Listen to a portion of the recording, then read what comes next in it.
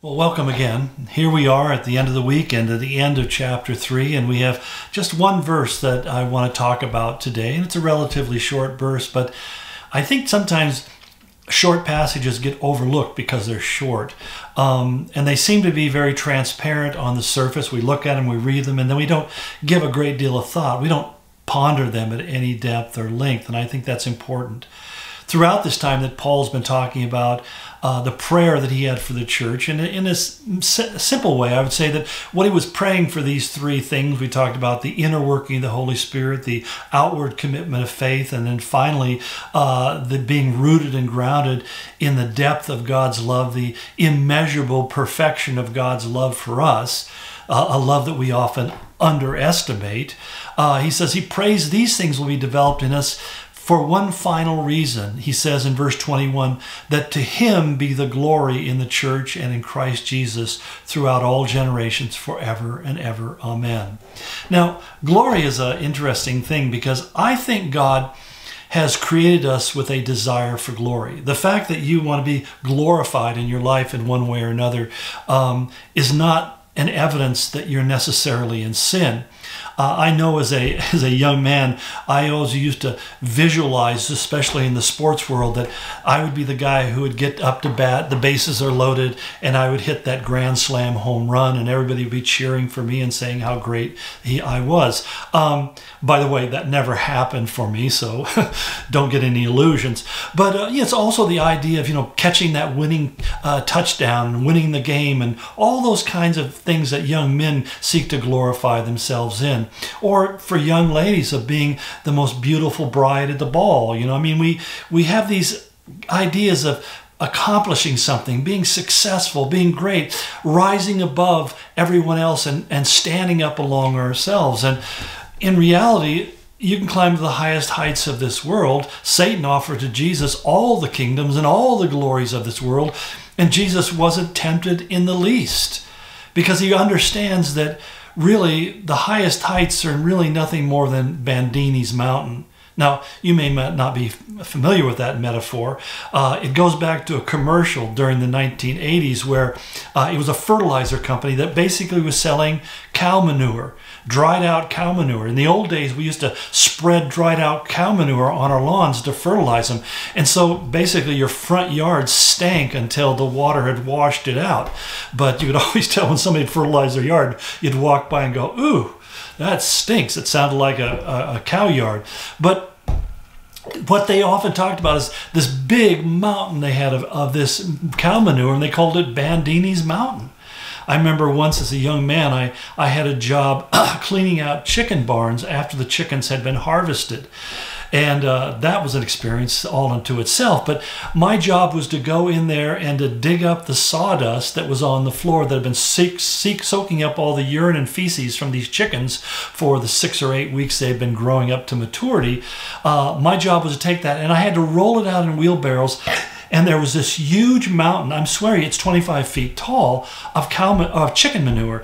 And there were 2x12 planks kind of like from dog patch going up to the top. And I had to navigate my wheelbarrow up to this ramp to get to the top to dump the manure out and then back down. And the problem was if I stepped off that plank, my foot would sink into wet chicken manure that had been sitting there in the rain for who knows how long.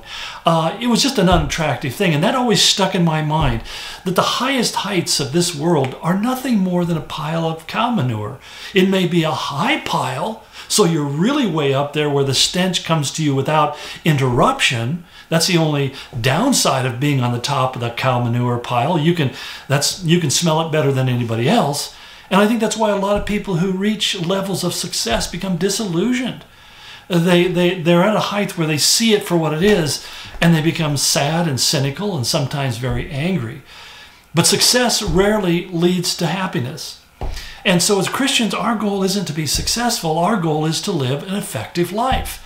And that's done by yielding and surrendering to the will and the purpose and the design of the Holy Spirit that resides in the inside. God works it in so he can work it out. But back to our passage. And that's why when Paul finishes up, he says, ultimately my prayer is that whatever happens with you will be to God's glory. That the church would bring glory to God. And this is something that's kind of troubling to me. Many years ago, Billy Graham said to a group of pastors in Los Angeles when he began his ministry, and he's one of the few men I know who held true to this to his whole life. He said there are three things that a man of God should never touch. Number one, we should never touch the gold. I mean, we should never dip into the church's funds for our own personal enrichment. We should never use ministry as a way of enriching ourselves. In fact, I came across an article the other day where a pastor was selling COVID exemption forms, religious exemption forms. He was giving them to people who made a donation. And I mean, I don't know what to tell you about that. I would hate to have to stand before God and explain that one.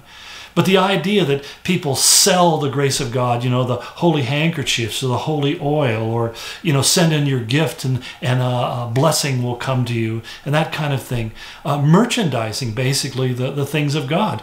Jesus, when he encountered people doing that, drove them out of the temple. So, Billy Graham said very clearly, don't ever be guilty of touching the gold. Secondly, don't ever touch the gals. And sexual immorality has become an increasingly despicable problem within the church today, that we have become allowing it now, so that we don't even question people who get divorced and remarried. I mean, people are in the church, they leave, they get divorced, they come back and they have a new spouse. And nobody sits down saying, hey, wait a minute, what's going on here? And I know some of you may be listening to this right now and saying, well, God's forgiven me and all that. Yeah, but you did something that it was either justifiable or not justifiable. And for the church to invite you back into fellowship, this conversation needs to happen. That doesn't mean that you can't be forgiven, but you have to begin by owning that maybe that divorce was sinful. Maybe it wasn't biblically justified. Maybe you need to ask God's forgiveness and begin to build your new relationship on something that's holy and healthy. But we also find that with our young people, they think nothing of cohabitating and sleeping with other people. All of these things are creeping into the church. And one of the things that Billy Graham said very clearly, don't ever do that. And I wish I could say it was just common people, but I can count on both hands probably men in the ministry who I once had tremendous respect for and even admiration, who fell into sexual immorality. And I don't say that to put myself above them or to condemn them, but at the same time, it's such a disappointment and such a heartbreak, and it just really impacts so many people's faith in such a negative way. Many of them simply conclude, well, if they can't overcome that temptation, how can I overcome it? And my answer is really simple. It's by settling in your heart that you'll always say no. It doesn't, one time, years ago, James Dobson came up with what he called the 12 steps to adultery. And it was interesting, as he went through it, you could begin to see that people don't just simply fall into sexual immorality. They, little by little, give themselves permission to go further and further down that road. If you begin by snipping that at the bud and not letting it grow, the very first thought that comes in your mind, you rebuke it and say, that's of the devil. I will not entertain that thought. Then you'll find yourself not having to extricate yourself from some deep entanglement later on. Or even worse, not getting extricated, but being caught up and overtaken and allowing the enemy to bring a great defeat and a dishonor upon the church. Paul said it very simply. He said there's some sins that should never be mentioned in the church.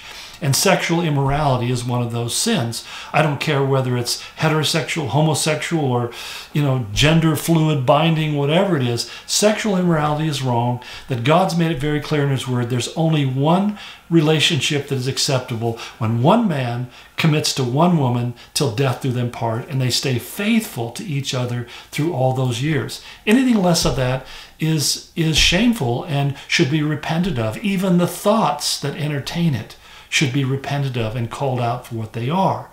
But the third thing that Billy Graham said that we should never touch, and he said that's the glory. We shouldn't touch the gold, we shouldn't touch the geld, we shouldn't touch the glory. And that's where we begin to think that we're something special. Many ministries end up collapsing, great ministries end up collapsing because they were built on the gifts of the pastor or the leader, not upon the community of believers. And it's really getting hard in this age where we love celebrities. We love having some strong leader. And we're living in an age where people are desperate to hear people who will speak with clarity and with authority and with conviction about things that are going on, who will stand up against things that are nonsense and call them out for what they are. But at the same time, we've got to be careful that we don't begin to overvalue that individual and begin to think it's them. If they're bold for Christ, it's Christ being bold through them. And without Christ, they would be weaklings just like everybody else. So the whole point is that we need to recognize that there's this thing in us that craves for glory, and we want to be extraordinary. But what should be the thing that's extraordinary is the fact that Christ uses somebody so less than ordinary as you. Paul put it very simply in 1 Corinthians 15. He said, I am what I am by the grace of God. He referred to him as the least of the apostles, the least to have a right to hold that position. And he wasn't just, eating humble pie. He was being honest. It was an honest evaluation. That as someone who should have known better and didn't follow his own advice said one time, if it's good, it's Jesus. If it's bad, it's me. And I think that's always what we need to recognize. Where we deceive ourselves is we do something bad and we refuse to admit it's bad. And I think that's really where it begins to go downhill.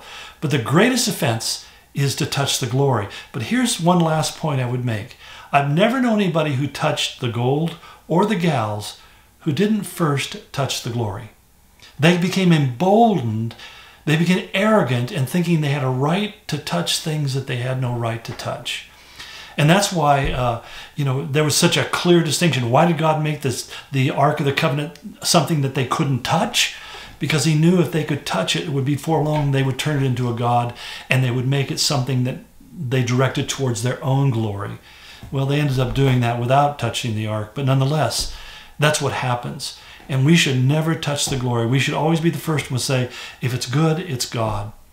And if it's bad, I confess that's mine. I own that. I didn't listen to the Lord. Forgive me and remove that sin from me. But let's give God the glory. Let's worship him and praise him. Let's never be guilty of exalting a man. And I would especially say to those of you who are frustrated with the political dynamics in our culture today, that sometimes I think people's admiration for Donald Trump borders on the verge of idolatry. I would check your heart on that, friends, because the answers to our country's problem aren't going to come through a man. They're going to come from God, bringing the church back into right relationship with him. But I'll save that probably for one of my What the World's Coming To podcasts. In fact, my notes are here. I'm working on it right now. So God bless you. I look forward to getting into chapter 4 next week as we continue our look at the book of Ephesians. Go in his grace.